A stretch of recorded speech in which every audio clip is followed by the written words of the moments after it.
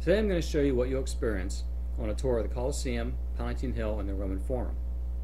Please don't forget to like and subscribe to our channel so you'll be informed about future videos. We'll start outside the Colosseum, which is an oval amphitheater in the center of the city of Rome, just east of the Roman Forum.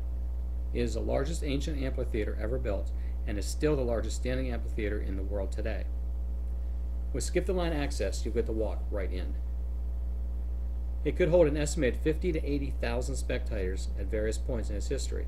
Having an average audience of 65,000, it was used for gladiatorial contests and public spectacles including animal hunts, executions, reenactments of famous battles, dramas based on Roman mythology, and briefly, mock sea battles. You can see in the upper part of this photo that they have rebuilt part of the floor with a working trap that soldiers, tigers, or even bears could come out of to attack the participants.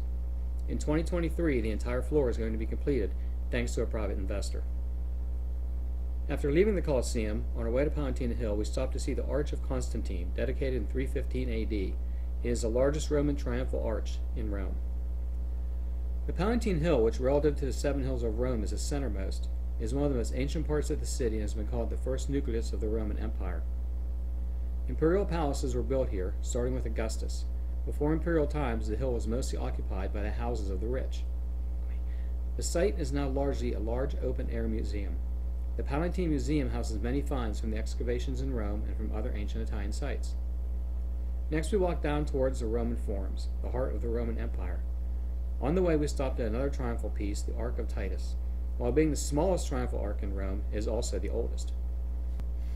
The Roman Forum, also known by its Latin name Forum Romanum, is a rectangular forum or plaza, surrounded by the ruins of several important ancient government buildings at the center of the city of Rome.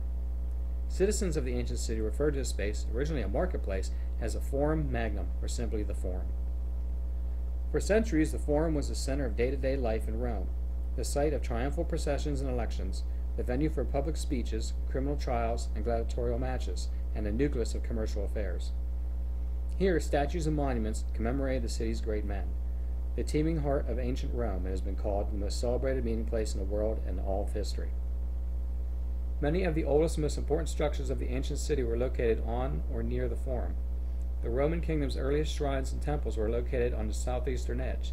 These include the ancient former royal residence, the Regia, and the Temple of Vesta, as well as the surrounding complex of the Vestal Virgins, all of which were rebuilt after the rise of Imperial Rome.